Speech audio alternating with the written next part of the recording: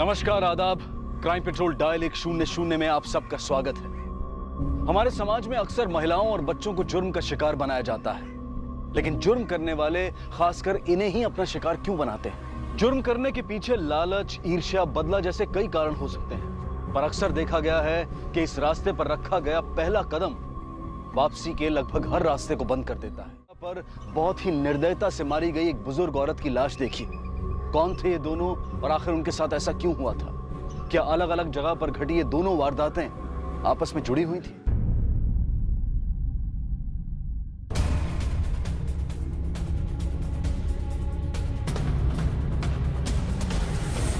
Sir, victim की उंगलियों पे अंगूठी के निशान है, लेकिन अंगूठी नहीं। कहीं ऐसा तो नहीं कि हत्या लूटपाट के इरादे से की गई? अगर लूटना ही था तो मारा क्यों? ऊपर से चेहरे को इतनी बुरी तरह से बिगाड़ रखा है कि शिनाख्त तक ना हो सके। पता करना पड़ेगा कौन है। ओके सर, तब तक मैं लाश को पोस्टमार्टम के लिए भेजता हूँ।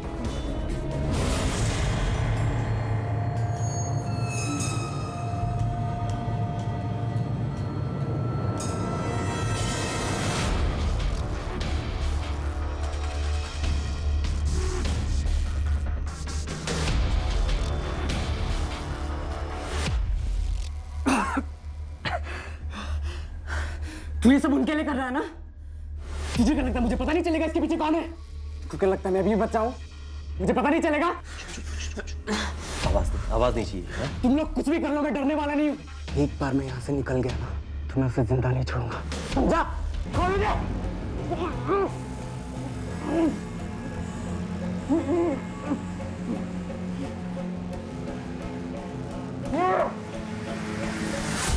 सर, जोगेश्वरी में जो हमें लाश मिली थी उसकी पोस्टमार्टम रिपोर्ट। सर, इस रिपोर्ट के हिसाब से पहले उस औरत को क्लोरोफॉर्म सुंघाया गया, उसे बेहोश किया गया, उसके बाद गला घोट के उसकी हत्या कर दी गई। तो फिर किलर ने विक्टिम के चेहरे पे पत्थर क्यों मारा? इसका मतलब 100% वो विक्टिम की आइडेंटिटी छुपाना चाहता था ताकि हम उस तक पहुंच नहीं सके। टाइम ऑफ डेथ क्या है? सर, विक्टिम को 19 तारीख को शाम 6 से 7 के बीच मारा गया। इस केस से मिलती जुलती किसी भी पुलिस स्टेशन में कोई मिसिंग कंप्लेंट? नहीं सर, लेकिन सर पोस्टमार्टम रिपोर्ट में यह भी लिखा है कि उस औरत के दिल में एक पेसमेकर फिट था। पेसमेकर? राहुल, फिर इस पेसमेकर का एक सीरियल नंबर होगा जिससे हमें ये बात पता चल सकती है कि किसे बेचा गया, उसका नाम क्या है। एक काम करो, इस एरिया में जितने भी हॉस्पिटल्स हैं जहां हार्ट सर्जरी होती है वहां से इस पेसमेकर की डिटेल्स निकालो। हमें पता करना पड़ेगा ये औरत कौन है, उसके घर वालों को खबर करनी पड़ेगी और शायद इस केस में हमें कोई लीड भी मिले। Okay sir.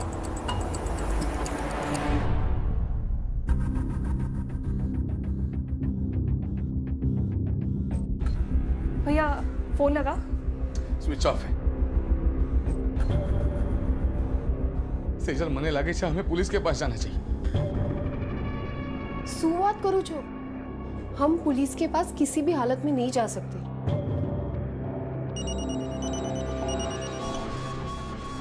हेलो,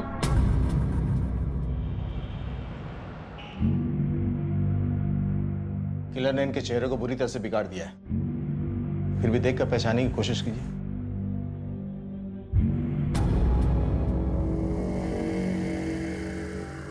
नहीं साहब, वो चेहरे से पहचानना मुश्किल है सर। इनके पास से हमें कुछ चीजें मिली थी, उसे देखकर पहचानने की कोशिश कीजिए। ये साड़ी हमें इनकी बॉडी से मिली थी, पहचानिए इसे। भैया ये बाकी साड़ी है।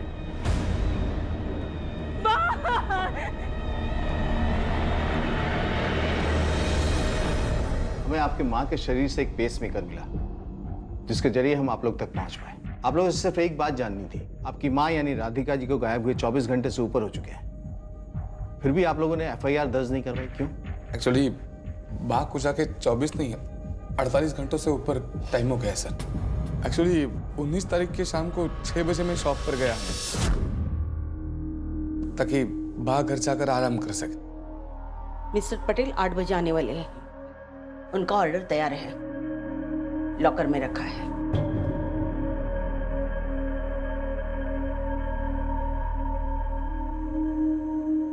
और हाँ, जाने से पहले अकाउंट बुक चेक कर लेना। ठीक है। वो घर के लिए निकली तो थी लेकिन घर पे पहुंची नहीं सर।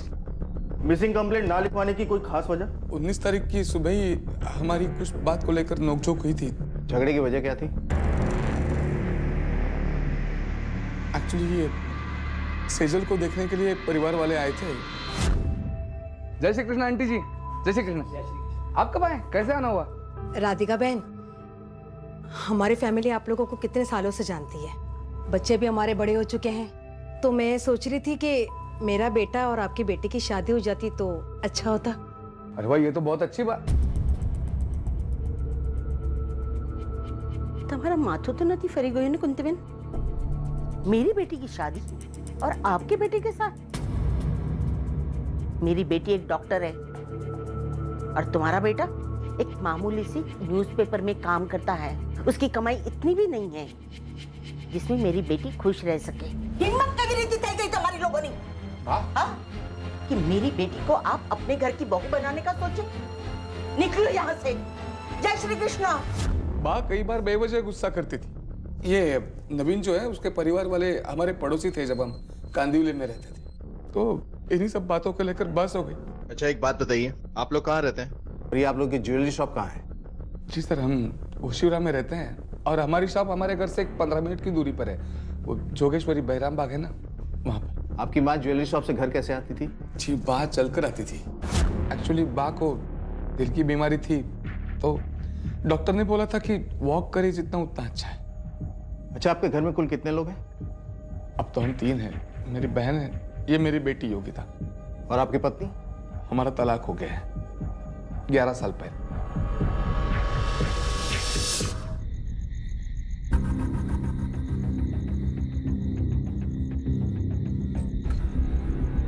भैया, नवीन के बारे में पुलिस को बताने की क्या जरूरत थी? क्या करता? सब सच बता देता। बता देता कि झगड़ा क्यों हुआ था। राउत, एक कमलेश की कहानी मेरे गले से उतर नहीं रही है। हो ना हो, इस कहानी में ऐसा ट्विस्ट जरूर है जो ये हमसे छुपाने की कोशिश कर रहा है। राउत, एक काम करो, कल कमलेश के ज्वेलरी शॉप में जाके पता करो कि 19 तारीख के शाम में वो वहां था या नहीं, और मैं नवीन और उसकी मां से पूछताछ करता हूं। Okay sir.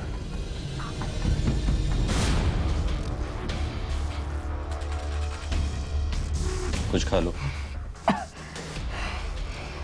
कुछ देना ही है ना तो सुट्टा ला के दे, मुझे सुट्टे की तलब लगी है। जा। ये उम्र है सिगरेट पीने की? किडनैप करके लेके आया तू मुझे, महात्मा बन समझा? सिगरेट लेके आया मेरे लिए। मैं तुझे सिगरेट देने वाला नहीं। और देखो, हम यहाँ कुछ दिनों के लिए हैं, तमीज से रहो। धर्मशाला है क्या? बोला है ना मुझे सुट्टा चाहिए, सुट्टा ला के दे मुझे। अगर नहीं ला रहा तो अपना खाना लेके जा तू। मुझे कुछ करने पे मजबूर मत कर, समझा? तुझे अगर सिगरेट पीने की आदत है ना, तो मुझे खून।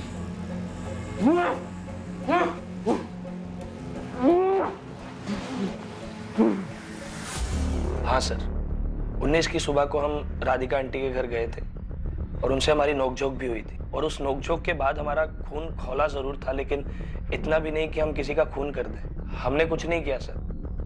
किसने क्या किया और नहीं है तो हम पता लगा ही लेंगे। तुम ये बताओ, 19 तारीख की शाम में कहाँ थे तुम? सर मैं घर पर ही था, मुझे अपने कुछ आर्टिकल्स रेडी करने थे। साहब, राधिका कभी किसी से अच्छे से बात नहीं करती थी और इसी वजह से दुश्मन बढ़ते ही जा रहे थे उसके। इशारा किस तरफ है आपका? अब क्या बताएं साहब, उसके बच्चे भी खुश नहीं थे उससे, पैसा ही सब कुछ था उसके लिए। मुझे तो ये भी सुनने में आया था कि उसका बेटा कमलेश अपनी ही दुकान पे मामूली से तनख्वाह पे काम करता था। अब मरे हुए के बारे में आपको क्या बताएं साहब? आपको हम पे भरोसा नहीं है तो आप राधिका की बहन अंबिका से पूछ सकते हैं, वो आपको सब कुछ बताएगी। ठीक है।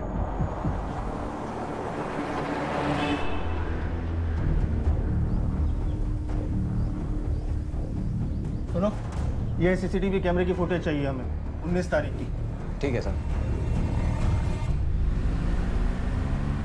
देखिए, हमें पता चला है कि आपकी बहन राधिका की अपने परिवार में किसी से भी नहीं बनती थी। क्या ये बात सच है?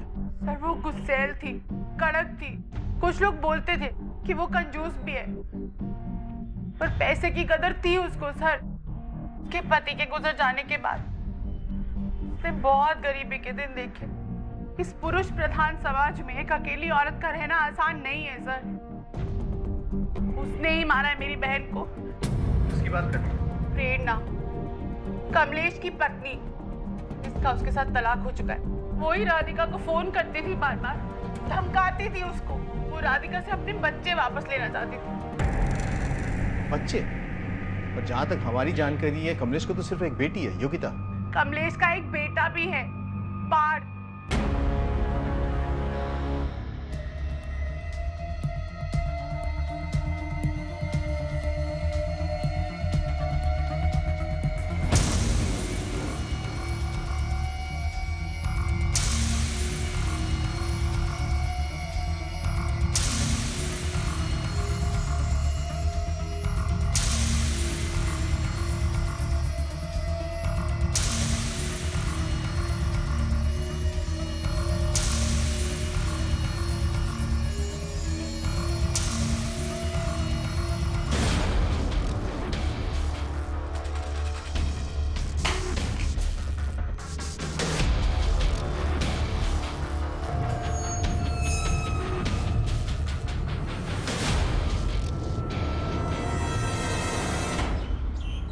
मेरे 2 बच्चे हैं सर, पार्थ और योगिता।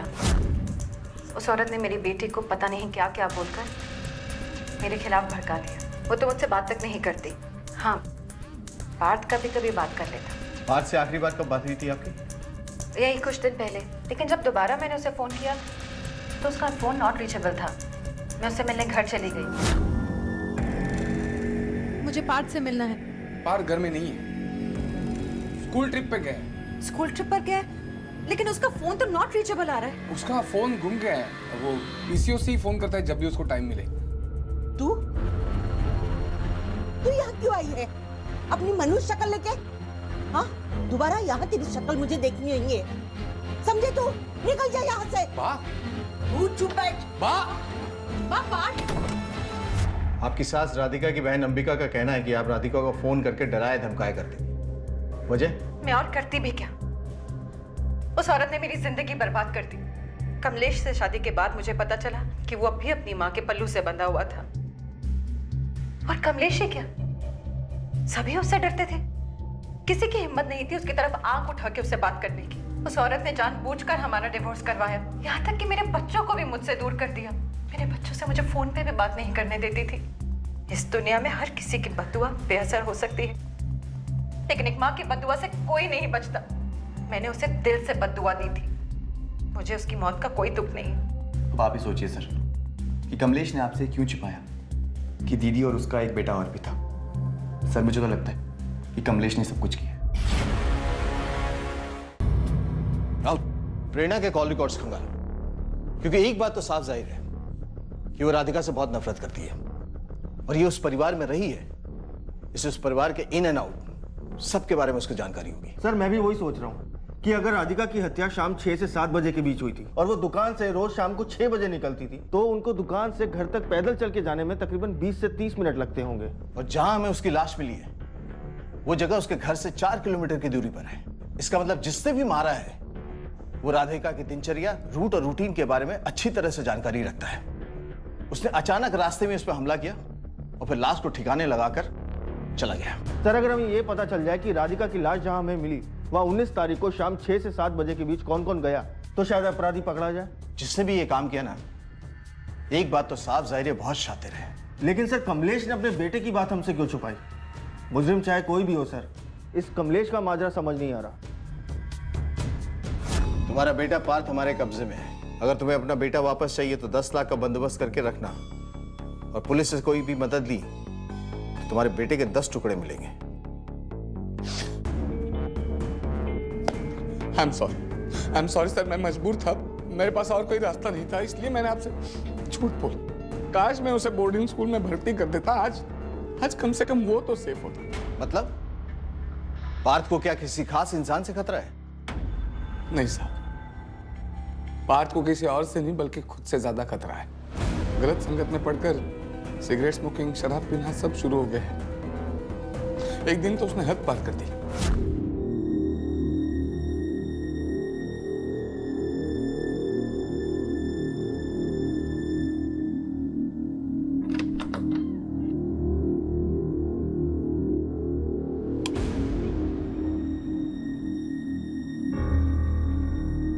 कहाँ से आ रहे हो इतनी रात को? पापा, group studies. Group studies? Group studies कर रहे थे, ग्रुप में मिलकर शराब पी रहे थे तुम। हाँ, कुछ तो शर्म किया करो, यहाँ तक बुआ रही है शराब की। उम्र क्या है तुम्हारी? क्या हो रहा है? हाँ, क्या हो रहा है? शराब पे क्या है तू? हाँ, शराब पे क्या है? शराब पे क्या है? यही सब कॉलेज में सिखाते हैं? हाँ, चल, चल। मैं समझाता हूँ। चल तू। चल, चल अंदर। खड़ा रहे यहाँ। ये क्या कर रही हो? ये क्या? तू चुप रह। अगर पार्थ को खुद से खतरा था तो उसे अब किसने किडनैप किया? और जब ये रैंसम की बात आपने माँ राधिका को बताई होगी, उन्होंने तो पैसे दे दिए होंगे, क्योंकि 10 लाख रुपए की रकम उनके लिए कोई बड़ी बात नहीं है। बड़ी छोटी बात तो तब होती है साहब जब कोई किसी को अपना माने। बा मुझे आपसे थोड़ी बात करनी है अभी। मेरा योगा का टाइम है, बाद में बात करते। बा यहाँ पे इतनी टेंशन चल रही है, आप योगा कर रही हो, मेरी बात तो सुनो। मैंने आज छोकरा पर बिल्कुल विश्वास नहीं किया। क्या पता खुद की किडनैपिंग खुद ही प्लानिंग की होगी। मैंने उसका पॉकेट मनी जो बंद किया है। वाह, तुम ही सोचो, जब हम इतने अमीर हैं तो उसने सिर्फ 10 लाख क्यों मांगे? करोड़ों मांग सकता था। कमलेश में सोने का बिजनेस करती हूँ कि इस बात में कितने कैरेट का दम है ये बहुत अच्छी तरह से जानती हूँ। अगर कुछ दिनों में वो वापस नहीं आया तो हम पुलिस की मदद लेंगे। तो क्या राधिका जी का शक सही नहीं हो सकता? नहीं सर, पार्थ गलत संगत में जरूर है, लेकिन वो इतना नहीं कर सकता, नहीं कर सकता। और ये लेटर कैसे पहुंचा आप तक? वो एक कुरियर आया था दुकान में। सर मैंने प्रेरणा के कॉल लोकेशन को चेक किया। जिस वक्त राधिका का कत्ल हुआ था उस वक्त तो अपने घर पर ही थी, और सर उसका कॉल रिकॉर्ड भी पूरी तरह क्लीन है। राउत, कई बार जो होता है ना वो दिखता नहीं है, और जो दिखता है वो होता नहीं है। कहीं ऐसा तो नहीं कि प्रेरणा ने किसी किलर को हायर किया हो? सर अगर कोई प्रोफेशनल किलर का एंगल होता तो उसका नंबर प्रेरणा के कॉल रिकॉर्ड्स में जरूर होता, लेकिन प्रेरणा के कॉल रिकॉर्ड्स पूरी तरह क्लीन है। तो फिर ऐसा हो सकता है कि सच में पार्थ की किडनैपिंग हुई है और राधिका का खून इससे जुड़ा हुआ, या फिर ये दोनों ही केसेस इंडिपेंडेंट हैं जिसका आपस में कोई लेना देना नहीं है। लेकिन एक बात से इनकार नहीं किया जा सकता कि कमलेश को 10 लाख रुपए की जरूरत थी, उसने राधिका से मांगा और राधिका ने मना कर दिया। कहीं ऐसा तो नहीं कि कमलेश ने ही अपनी मां को मारा? लेकिन सर मैंने दुकान के सीसीटीवी कैमरे की फुटेज चेक की थी। जिस वक्त राधिका जी का कत्ल हुआ यानी 19 तारीख को शाम 6 से 7 बजे के आसपास, उस दिन पूरा टाइम कमलेश अपनी दुकान पर ही था। वो अपनी दुकान से कहीं गया ही नहीं। और अगर एक बार को हम ये एज्यूम कर भी लें कि उसने किसी प्रोफेशनल किलर को हायर किया था, तो भी उसने उसको कॉन्टैक्ट करने के लिए अपना फ़ोन इस्तेमाल क्यों नहीं किया? वो काम में इतना बिजी था कि उसने फ़ोन की तरफ देखा तक नहीं। मैंने सीसीटीवी कैमरे की फुटेज 2 बार चेक की सर। राउत, एक काम करो, कमलेश के कॉल रिकॉर्ड्स को खंगालो, शायद वहां हमें कुछ मिले। Yes sir. अच्छा एक बात बताइए, जब हम इसे यूज़ करते हैं तो किस मात्रा तक इस्तेमाल कर सकते हैं? अरे ऐसी कोई बात नहीं है, मेरे घर में एक बच्चा है, एक कुत्ता है, कुत्ता बड़ा शैतान, तो मैं एक कुत्ते के लिए पूछ रहा था। सर जब आप इसको यूज़ करेंगे तो ध्यान रखना आपका बच्चा वहाँ पर ना हो, क्योंकि ये बहुत पावरफुल चीज़ है। अगर उसने इसको ज़्यादा मात्रा में सूंघ लिया तो उसके लिए खतरनाक हो सकता है। थैंक यू, आपके पैसे।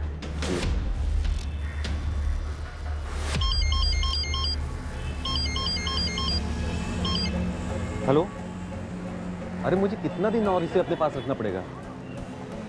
क्या? एक ही घर में एक तरफ किडनैपिंग का केस था और दूसरी तरफ हत्या का। आखिर इस केस में क्या हो रहा था? कौन था ये शख्स जिसने पार्थ को इस तरह से अगवा किया हुआ था और उसने ऐसा क्यों किया था? क्या पार्थ की किडनैपिंग के पीछे किसी तीसरे शख्स का भी हाथ था? आखिर पार्थ का मुंह बंद रखने के लिए इस किडनैपर के दिमाग में क्या चल रहा था? क्या वो पार्थ को नुकसान पहुंचाने के बारे में सोच रहा था? अले 5000। 5000? भाई इतने तो नहीं मेरे पास। 5 घंटे तो मान ले, चल माल वापस कर। भाई ये आप रख लो, बाकी अगली बार दे देंगे। ये क्या है? भाई इतना ही है मेरे पास अभी। 1000 रुपए माल मिलता है क्या? चल भाई अगली बार दे दूंगा, भाई अगली बार दे दूंगा, आई शपथ, अगली बार दे दूंगा। चल ठीक है, लेकिन अगली बार ध्यान रखना, समझा? हाँ भाई चल निकल। ठीक है सर। हमने कमलेश के कॉल रिकॉर्ड्स को चेक किया, लेकिन उसमें कुछ भी ऐसा नहीं मिला जिसकी वजह से उसके ऊपर शक किया जा सके। राउत, ये कमलेश अपने बच्चे की जान बचाने के लिए बैंक से जरूर पैसे निकालेगा, एक काम करो, इसके बैंक अकाउंट पर नजर बनाए रखो। अगर कोई भी बड़ी रकम ये विड्रॉ करता है मुझे तुरंत बताओ। ये हमसे इसलिए मदद नहीं लेना चाहता क्योंकि इसे डर है कि किडनैपर इसके बच्चे को मार न दे। और जो रैंसम लेटर आया ना, उस कुरियर वाले के पास जाओ, पता करो किसने भेजा था और कब भेजा था। Okay sir.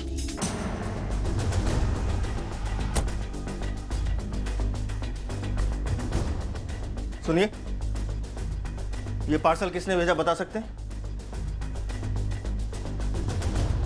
सर ये पंकज मालू के नाम से डिलीवर किया गया है। पंकज मालू? जी सर। ठीक है, इस पंकज मालू ने जिस दिन ये भेजा था उस दिन की सीसीटीवी फुटेज चाहिए मुझे। सर सीसीटीवी तो वर्किंग में नहीं है, इसलिए मैं सीसीटीवी फुटेज तो नहीं दे सकता। ठीक है, उसका कुछ हुलिया तो याद होगा, उसका कद काठी, वो कैसा दिखता था? सर यहाँ तो बहुत सारे लोग आते हैं, किसी का चेहरा पहचानना तो बहुत मुश्किल होगा सर मेरे लिए। मुझे इस आदमी की सारी डिटेल चाहिए, इसका नाम, पता, एड्रेस सब चाहिए मुझे। जी सर, मैं 1 मिनट में देता हूँ। ठीक। सर, कुरियर करने वाले ने जो डिटेल्स लिखवाई थी वो फेक निकली। राउत, पार्थ का सिम कार्ड और मोबाइल का IMEI नंबर कंटिन्यूअसली ट्रेस पर रखो। अगर 1 मिनट के लिए फोन ऑन होता है ना, तो उसकी एग्जैक्ट लोकेशन हमें पता चलनी चाहिए। और ये भी पता करो कि लास्ट टाइम उसका मोबाइल कहाँ ऑन हुआ था और कब हुआ। Okay sir.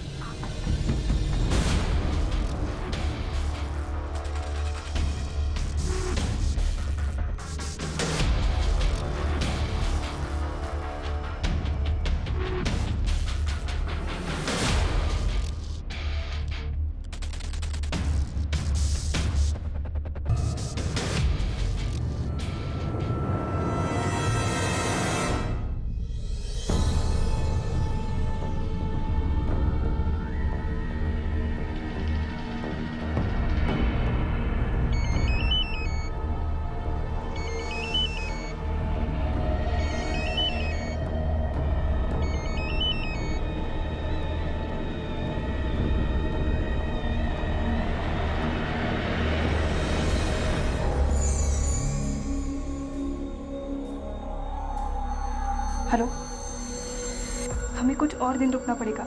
मम्मी को गुजरे भी 1 हफ्ता भी नहीं हुआ है और वैसे भी यहाँ पे बहुत लोग आते जाते रहते हैं। I don't know what to do. हाँ, वो 30 mg का डोज दे देना, वो ठीक हो जाएगा। मैं तुम्हें बाद में फ़ोन करती हूँ। बाय।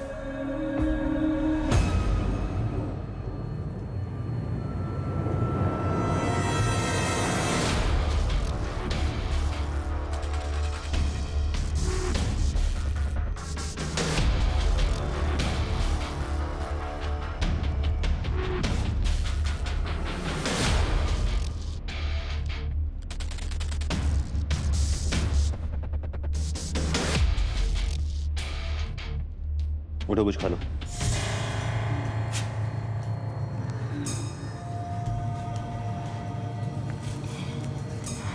ये नशा जो तू मुझे दे रहा है, इसकी लत कभी नहीं छूटती। खा लो। बोल, कितने पैसे मिल रहे तुझे इस काम के? मुझे यहाँ बंद करने के, ये सुई लगाने के? बोल, मैंने तेरी शक्ल देख ली है। अगर तू चाहता है मैं पुलिस को जाके कुछ ना बताऊं, तो मुझे सच सच बता, कितने पैसे मिल रहे हैं तुझे? एक बात याद रख, जिस दिन मैं यहाँ से निकल गया, मैं पुलिस को जाके सब कुछ सच बता दूंगा, तेरे बारे में और दादी के बारे में। सब पार्थ का लास्ट लोकेशन उसी का घर है। 17 तारीख से उसका फोन भी स्विच ऑफ है, लेकिन उसका कॉल रिकॉर्ड बिल्कुल साफ है।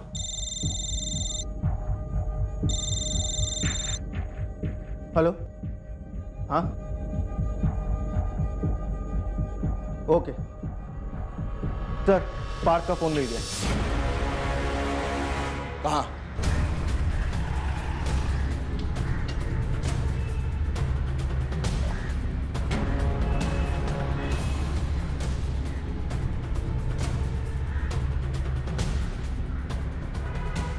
सर, हमें यहाँ कुछ लोगों ने बताया इस शख्स के पीछे एक आदमी को दौड़ते हुए देखा था। सर ये देखिए, तलाशी लेने के बाद 2 चीज़ें मिली हैं सर, ये फ़ोन और ये ड्रग्स। पार्थ का फोन इसके पास कैसे आया? इस एरिया के जितने भी ड्रग डीलर्स हैं सबको राउंड अप करो। Okay sir. वो आदमी किसी भी हाल में पकड़ा जाना चाहिए। Right sir. बॉडी को पोस्टमार्टम के लिए भेज दो। पार्थ के अपहरणकर्ता ने पार्थ को एक बंद कमरे में कैद करके रखा था, जहां उसने पार्थ के हाथ पैर बहुत मजबूती से बांधे थे। तो आखिर उस अपहरणकर्ता की हत्या कैसे हुई? क्या पार्थ का इस हत्या से कोई लेना देना था? आखिर इस पूरी वारदात की असलियत क्या थी? क्या पार्थ इस जंगल से भाग निकला था? आखिर पार्थ कहां था और किस हाल में था? अब पुलिस उस शख्स की तलाश में जुट गई जिसे लोगों ने मौका वारदात से भागते हुए देखा था। जो कुछ भी पुलिस को चश्मदीद गवाहों से पता चला था, उसकी बिना पर पुलिस ने उस इलाके के सभी पुराने अपराधियों से पूछताछ शुरू की।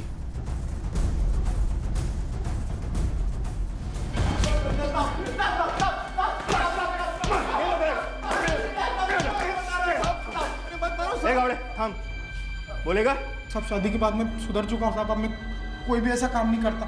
साहब क्यों लाए हो मैं यहाँ पे साहब? सब ड्रग्स तो हम पहले बेचते थे साहब। अब तो इतने सुधर चुके हैं कि सब बीड़ी भी नहीं बेचते। बीड़ी भी नहीं बेचते? झूठ बोलता है साहब। आप रफीक को ढूंढ रहे हैं साहब। कौन है ये रफीक?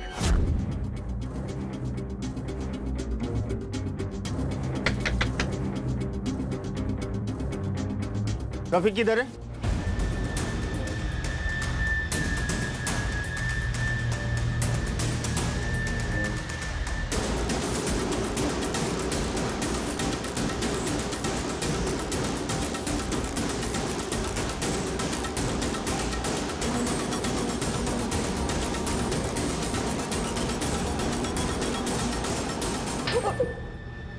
साहब सच बोल रहा हूँ साहब, मैंने उसको नहीं मारा साहब। वो गलती से मर गया। वो मेरा कस्टमर था, मैं से ड्रग्स लेता था साहब। बात हो गई तेरा बचपन है, पैसा निकाल। भाई अभी इतने ही है मेरे पास, अगली बार करके देता हूँ मैं आपको। क्या ये ये क्या है? किराने की दुकान में आया तू? हाँ तेरे पास माल तो होगा। तू बहुत ड्रामा। भाई मान लिए। इतना अच्छा फोन लेकर रखा है और 4000 उधार में चाहिए। बताओ कि तेरे को बताओ। भाई ऑन मत करना भाई ऑन मत करना भाई ऑन मत करना उसको भाई फोन ऑन मत करना। मुझे मारा तू? भाई चाकू नहीं भाई चाकू नहीं।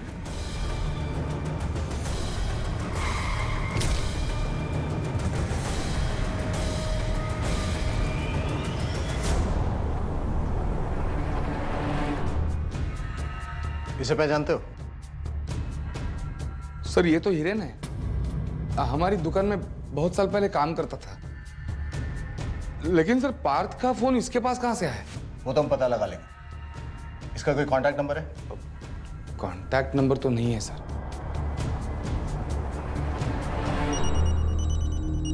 एक मिनट। हाँ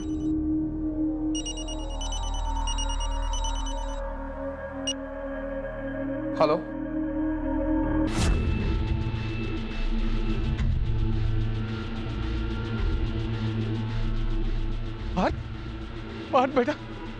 बेटा कैसे तुम? क्यों झटका नहीं लगा? इतनी जल्दी देखने की उम्मीद तो नहीं की होगी ना? ये कैसे बात कर रहे हो तुम? बात तुम ठीक तो हो बेटा? तुम देखो अपना ने नाटक बंद करो। मुझे पता है आपने मुझे किडनैप करवाया था। बोलना कितने पैसे दे रही दादी तुझे इस काम के? मर चुकी है तेरी दादी। किसके खिलाफ कंप्लेंट करेगा तू? अपने बाप के? क्यों शांत क्यों हो गया? बाप के खिलाफ कंप्लेंट नहीं करेगा? ये सारा गेम तेरे बाप का है। मैं तू सिर्फ प्यादे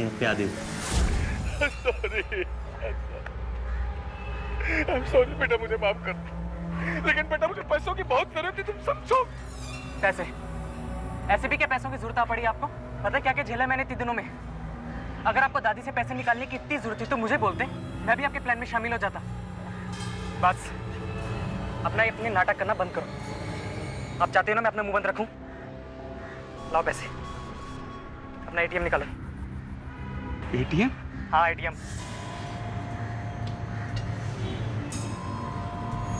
देखो आज के बाद मुझे ढूंढने की कोशिश भी मत करना। कमलेश का अपने ही बेटे को अगवा करवाने के पीछे का राज तो अब तक नहीं खुला था, पर क्या कमलेश ने ही अपनी मां को जान से मार दिया था? किडनैपिंग और हत्या के इन दोनों मामलों के तार क्या किसी भी तरह से आपस में जुड़े हुए थे? पुलिस के लिए इतनी जल्दी किसी भी निष्कर्ष तक पहुंचना आसान नहीं था। दूसरी तरफ नशे की आदतों से घिर चुका पार्थ अपने पिता के एटीएम से काफी बड़ी मात्रा में पैसे निकाल रहा था। पुलिस के लिए अब इस केस में बहुत जल्द किसी बड़े सुराग को तलाशना बहुत जरूरी हो गया था। सर अभी एक चौंकाने वाली खबर आई है। बैंड्रा के एक एटीएम के थ्रू कमलेश के करंट अकाउंट से 50,000 रुपए निकले। 50,000? राउत, अगर फिरौती के लिए रकम देखी जाए तो छोटी है, लेकिन वैसे देखी जाए तो 50,000 एक बड़ी रकम होती है। तुम कमलेश के अकाउंट पे नजर बनाए रखो और कोई भी अगर बड़ी रकम विड्रॉ होती है तो मुझे तुरंत बताओ। एक काम और करो, उसके पीछे एक कांस्टेबल लगा दो जो 24 घंटे उस पर नजर रखे। मुझे पल पल की खबर चाहिए। Okay sir.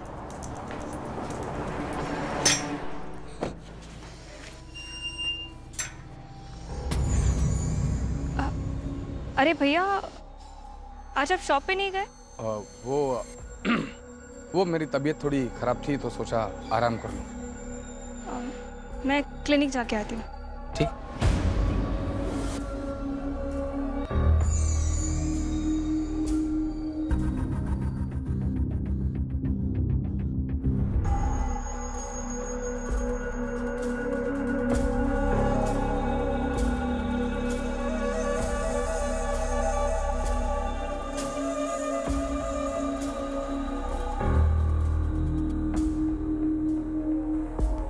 Hello sir. Sir अभी अभी पता चला है कमलेश ने बैंड्रा के एक होटल में रूम बुक किया है। क्या कमलेश ने? हाँ सर, कमलेश ने। सर या तो वो होटल बहुत ही महंगा है या फिर उसने काफी लंबे टाइम के लिए वो होटल बुक किया है, क्योंकि उसने अपने कार्ड से 40,000 की पेमेंट की है और अपने ही कार्ड से उसने काफी महंगी शॉपिंग भी की है। सर ये हो ही नहीं सकता राउत। क्यों सर? कमलेश अपने घर पे, कांस्टेबल ने अभी बताया मुझे। कौन सा होटल है? Sir hotel parking. चलो।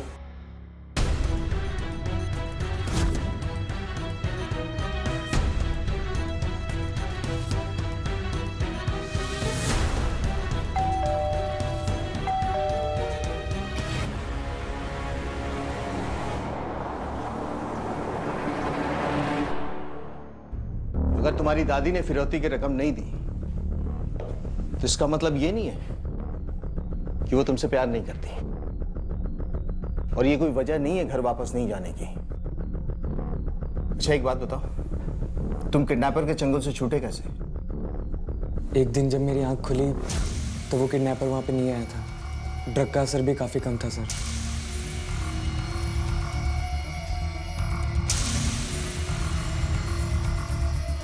और तुम्हारे पापा का कार्ड तुम्हारे पास कैसे आया? सर कार्ड पापा ने ही मुझे दिया था।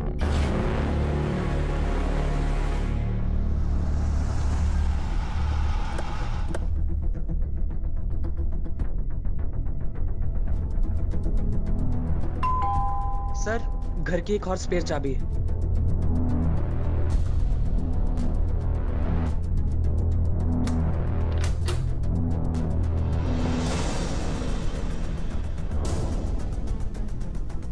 कमलेश!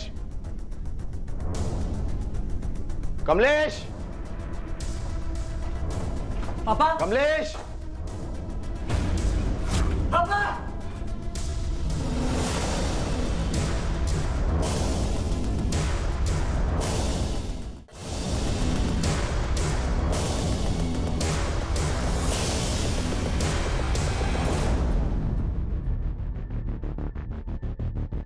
हिंदे, एक फॉरेंसिक टीम भेजो।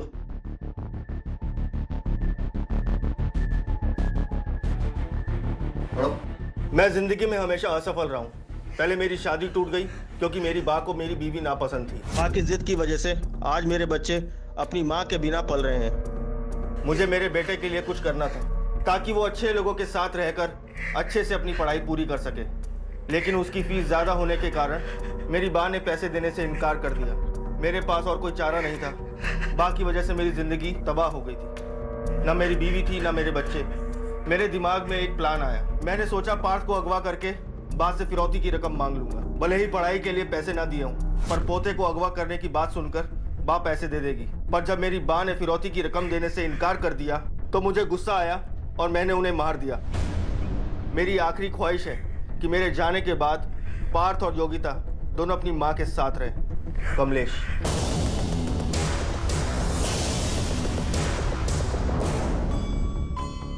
पता नहीं पापा ने ऐसा क्यों किया।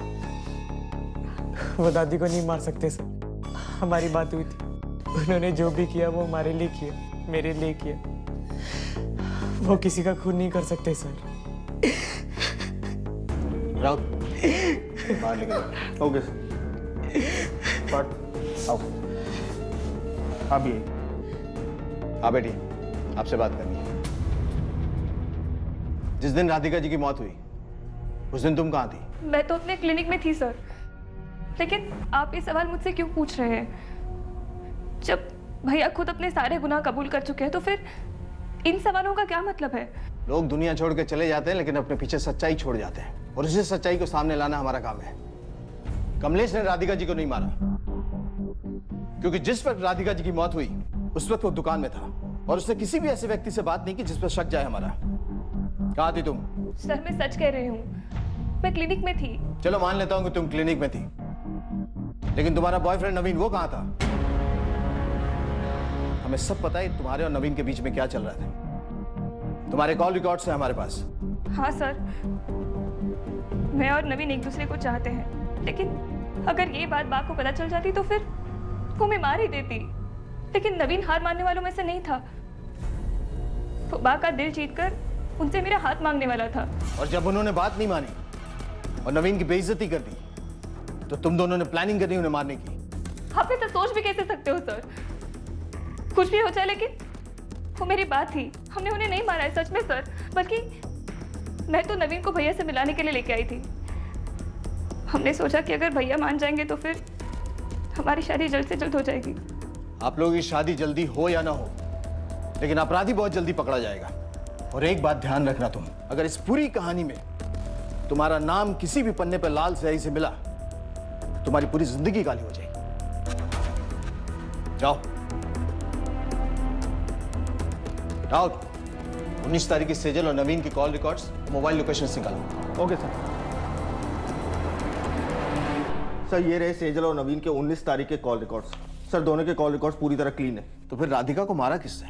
और फिर कमलेश ने अपने सुसाइड नोट में ये क्यों लिखा कि उसने अपनी मां को मारा, जबकि 19 तारीख की शाम में वो अपने दुकान पे था, वहां से हिला तक नहीं था?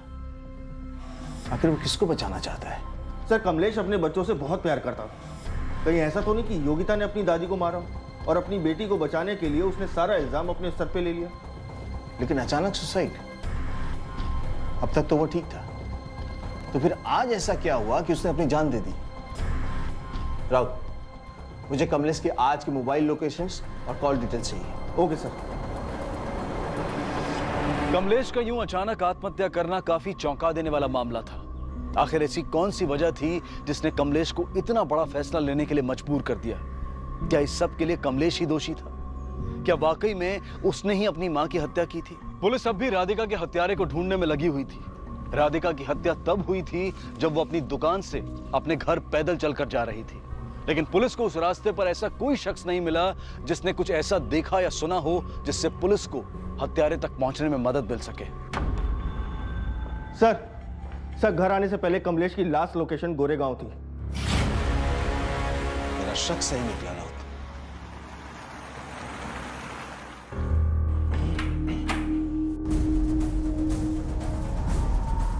लेके चलो इन्हें। सब आपको गलत फहमी हुई है, मैंने राधिका को नहीं मारा। मैं बेकसूर हूं सर, मैंने कुछ नहीं किया। तो सुबह 3 बजे तू वहां क्या कर रहा था जहां पे राधिका जी की लाश मिली? अब ये मत कहना कि तू वॉक करने गया था, वरना तुझे इतना मारूंगा ना कि वॉक तो छोड़, ठीक से बैठ भी नहीं पाएगा। तेरी लोकेशन के सबूत है हमारे पास, बोलेगा? सर प्लान मेरा नहीं था सर। किसका प्लान था फिर? सब मेरा ही प्लान था। मुझे मेरा बेटा वापस चाहिए था। मुझे पता चल चुका था कि पार्थ किडनैप हो गया है, पर राधिका उसके रैंसम के पैसे नहीं दे रही थी। पार्थ को किसी ने किडनैप कर लिया है। क्या? ये कब हुआ? वो सब छोड़ो तुम, उसे वापस लाने के बारे में सोचो कुछ। और वैसे भी दादी ने साफ साफ मना कर दिया पैसे देने के लिए। तुम कुछ कर सकती हो? उस औरत ने मेरी जिंदगी बर्बाद कर दी थी। अब अपने बेटे की जिंदगी बर्बाद होते हुए मैं नहीं देख सकती थी, इसलिए मैंने उनको मारने का प्लान बना लिया। बा वो 2 मिनट बात करने दे। हम दोनों ने अपना फोन घर पे ही छोड़ दिया था ताकि हमारी लोकेशन ट्रेस ना हो पाए।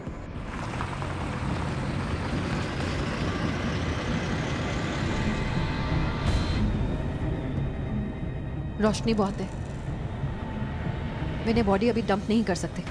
इसलिए सर कि लाश को हमने पहले गाड़ी में ही रखा और अंधेरा होने के बाद ठिकाने लगा है।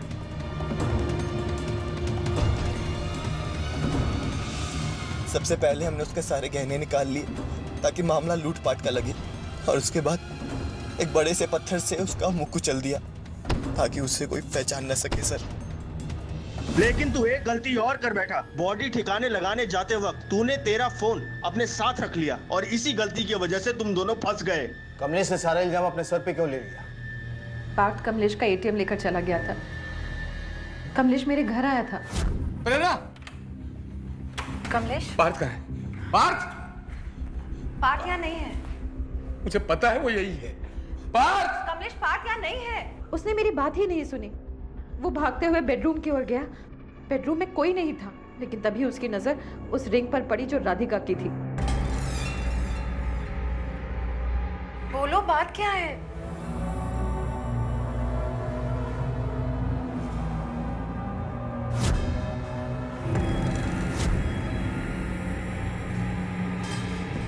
ये क्या है प्रेरणा?